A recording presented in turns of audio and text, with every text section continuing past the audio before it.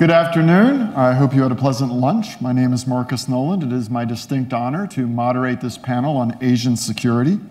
The first day, I heard Mr. Rabinowitz describe going to a church and hearing the preacher preach about a passage in the book of Matthew in which Jesus says the last will be first and the first shall be last. Well, we're nearly the last, but I think maybe if we're not the most important, we're nearly the most important panel. We have two speakers who have very tight airplane connections, so I'm going to skip reading the bios because once I started reading them, I realized that all of our speakers are prestigious former government officials or hold prestigious academic positions, and you can read the details. What I thought we would do is start in Northeast Asia because that's where the North Korean issue is most acute. We'll start with Mr. Yim from South Korea, followed by Mr.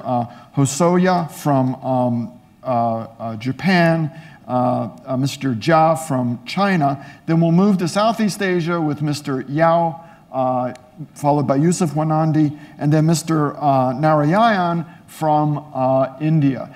Mr. Narayan seemed a little displeased about going last, but I had to remind him that according to Jesus, he's got the most prestigious position on the panel.